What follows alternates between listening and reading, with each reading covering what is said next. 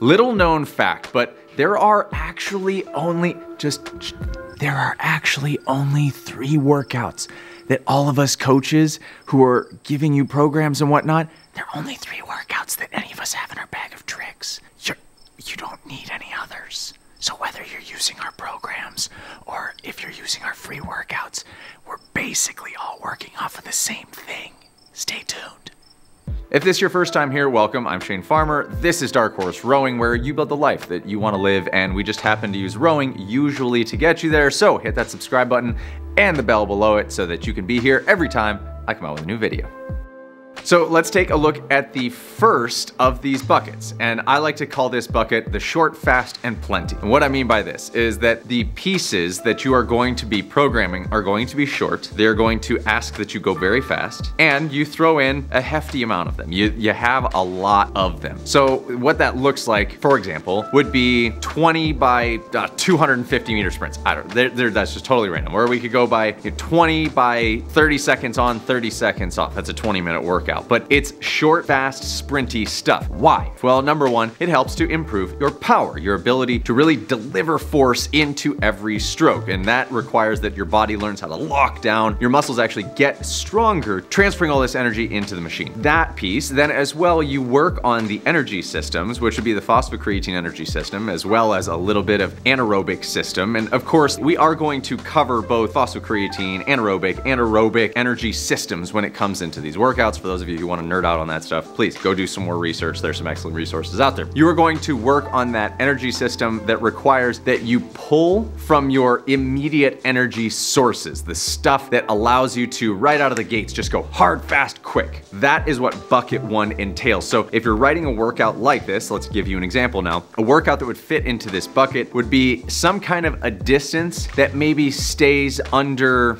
let's call it 1,000 meters, maybe 750 meters, or like 3 minutes in length, somewhere like that. And you're doing a lot of them. You're working on that shorter energy system. Now, can we start to delineate between like 3 and 4 minute workouts and 30 or 15 second workouts? Yes, but we're talking broad strokes here. So 3 minutes or less, maybe let's call it 750 or less, and you're doing a lot of them. And that is going to help you basically amplify that short, fast, and plenty bucket. So that's bucket number one. When you're looking to craft a workout, there's a good place to start.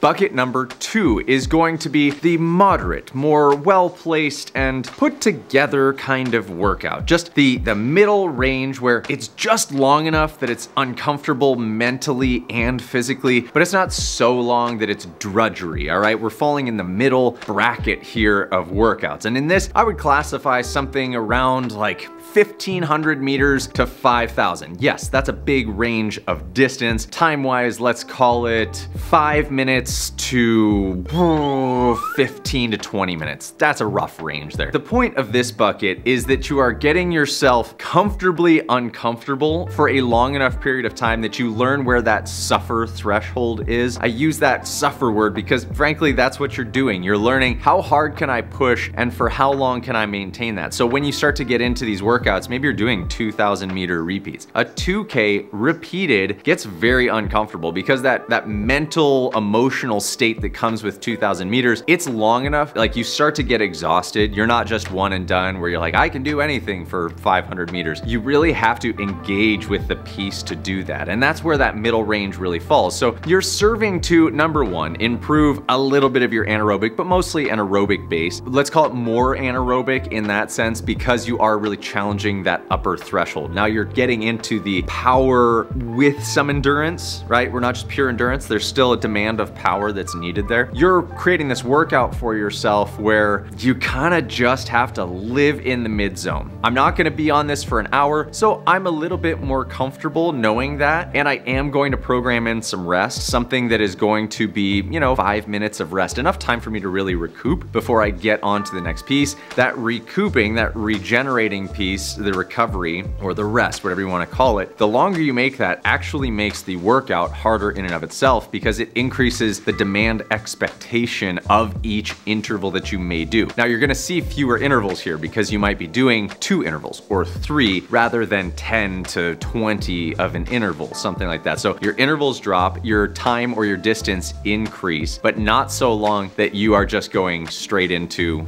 no man's land. And so that's really where you land in that middle range of workouts, that moderate range workout. And again, you're going to adjust this bucket as you see what's necessary. If you're working on improving your 2K distance, well, then you're going to spend some time here. Your workouts might range from 1,500 to 3,000 meters because it helps to go over 2,000 so that your body doesn't just know how to go to 2,000. And you're gonna start to challenge yourself in that range, and you may see single pieces where you just do a 3,000 meter for time, or maybe it's a 5K for time, where you just do that one, or you might see a few intervals that get tossed in there. The final bucket, I like to call it the hefty and grindy workout.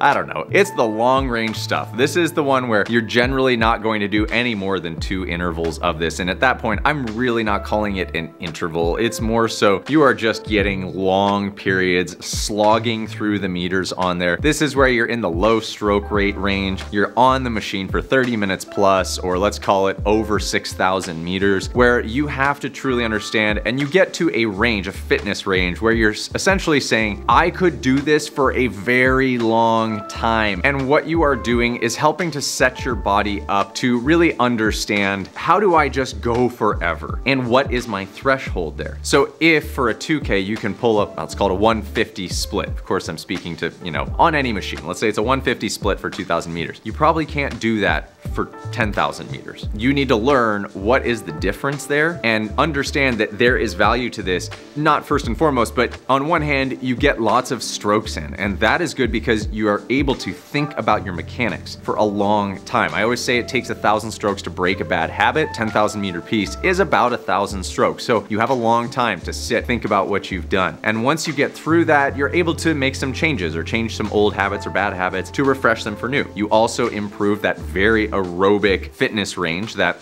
fitness that comes with just being able to go forever. And there's definitely something to being able to maintain for a long period of time. And then mentally, you cross over this big bridge. A few weeks ago, I did a 100-minute row. That was miserable. 60 plus 40, that's an hour and 40 minutes. That is a long time to just go straight. And the mental challenges that come with that, you could sit and watch an hour and 40-minute movie and the time would go like that. You wanna know what turns an hour and 40 minutes into 24 hours? Rowing. That happens whenever you get a long piece, and that's the tough part. You look at 60 minutes, it doesn't seem bad on paper, and then you take your 5 minutes into the piece, and man, every minute feels like an eternity. So that's that third bucket that you end up going through.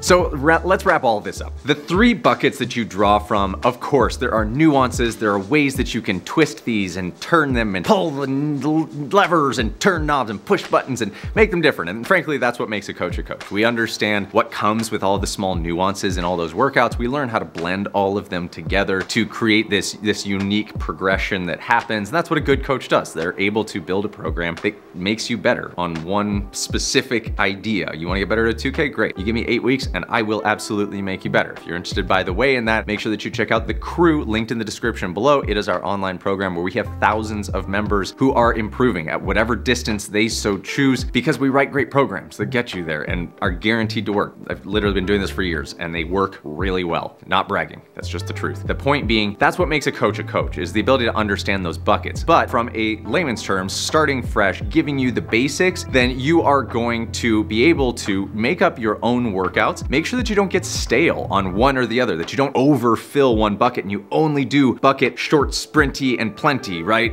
I forget what I actually called it to begin with. But you don't do too much of that. You need to balance it, and you need to make sure that you give yourself enough recovery time or days off to really create a progression that makes sense for you, that keeps you engaged and entertained so that you don't get bored and burned out on the machine. Because at the end of the day, nobody wants that. You want to be able to have fun. I want you to have fun. And it's why I keep making workouts here for you on YouTube. Do I think that that is the best way to really progress on this machine? No, I think that it's there to give you something to engage you. And I would hope that when you start to find a passion for it, or you find a love for it, that you find the next steps. And again, that's why The Crew is down there, is to let you take that next step. But when it comes to you being able to do it yourself, it's very empowering to be able to write your own workouts and understand that you are covering your bases and not just heavily weighting one over the other.